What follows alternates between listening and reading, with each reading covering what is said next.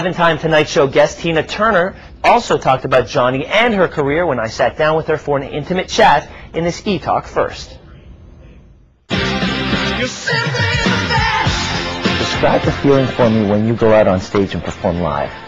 Oh, do you have time to hear that? Yes, I do. I'm in a comfortable chair. It's different each time.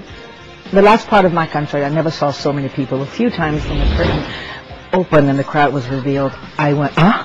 I couldn't believe that the people went as far back. It was in an open air, and as far as you could see it, there were people.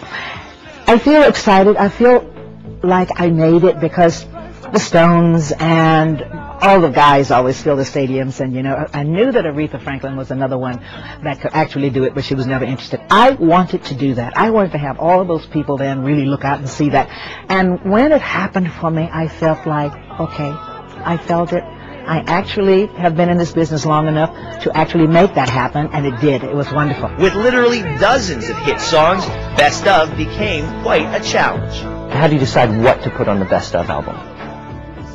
It's a feeling. It's once one sits down and just listen to the music and watch some of the videos, and it's just a feeling of what you feel that the people would really want.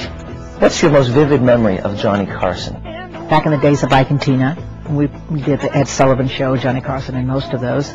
We were doing a rehearsal, and everyone was into it, just jamming. And he came downstairs from the control room, and staff that works there for him said he had never ever been downstairs to watch an act perform.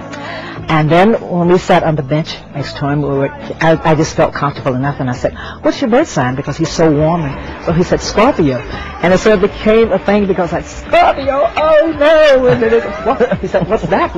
What's Scorpio?" And so they're just really terrible people. So we had a really laugh, and then it was sort of like a standing joke all the time that Tina Turner was teasing Johnny Carson about being Scorpio. He left some good memories. Well, thank you for sharing that one with us, and thank you for sitting with us today. On Saturday, the